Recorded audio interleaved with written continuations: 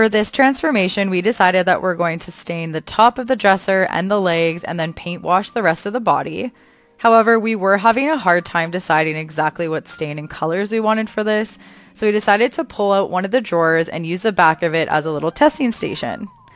We first applied Fusion's two latest stains, Walnut and Heartwood, side by side.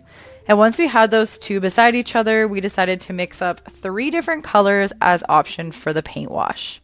We are going to try out Algonquin, Cathedral Taupe, and Cashmere. So we painted those onto our test drawer alongside the 2 stains to really see what kind of combination we wanted. And we ended up really liking the walnut stain paired with a Cathedral Taupe paint wash. Before mixing and applying the stain, we first sanded down the top of the dresser in a consistent pattern with a medium fine sanding sponge since the top was a bit rough. Then we used one of our economy paintbrushes to apply the stain.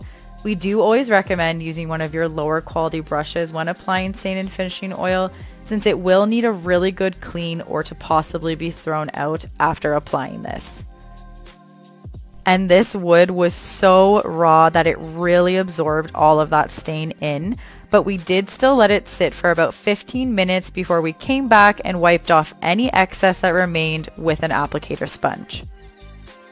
Up next was applying our Cathedral Taupe paint wash to the body of the dresser along with the dresser drawer fronts, and this was also absorbing very quickly into that raw pine that when we went to wipe back any of the excess, there really wasn't a whole lot left.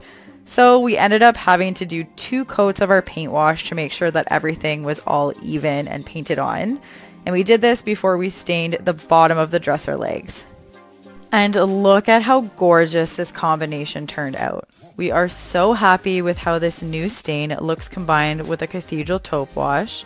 This is a great way to transform a basic wooden IKEA dresser into a classic piece that will stand out in your home.